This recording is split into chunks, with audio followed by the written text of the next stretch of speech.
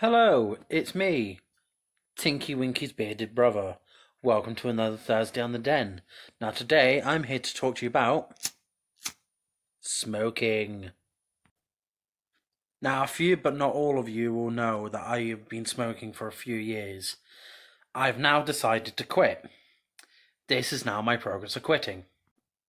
So let me take you back to the beginning. I started smoking when I was 16. I think it was 16, 17, I can't remember. I've been drunk since then. Anyway, I started smoking at a young age. Didn't tell my mum until a couple of years later. My mum found out. She didn't give a shit. She should have given a shit, but she didn't give a shit. No shits were given. For some reason, I always thought smoking was a bit rock and roll and rebellious, but then I realised it's very money consuming and horrible for the lungs. Well, especially my lungs, because I'm unfit as it is. Another reason I thought smoking was I'll say rock and roll, more cool, is because it would help me get away from awkward social situations and it helped me de-stress from work, because most of the time I deal with fucking idiots and work with some. Since stopping smoking, I've been having a lot more money to myself each month because the amount that I've spent on cigarettes is fucking stupid.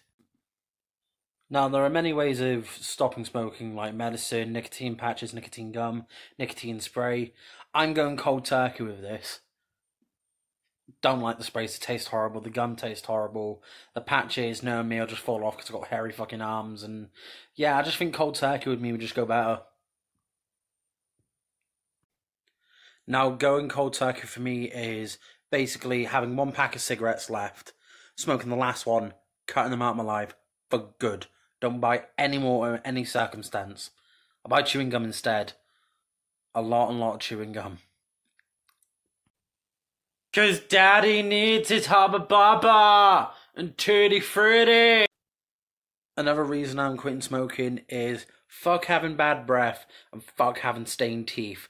They are like turn-offs for men, from what I've seen as well. Some like it, others don't, but majority of the men that I've spoke to, it's just, yeah, it's a big boner kill for them.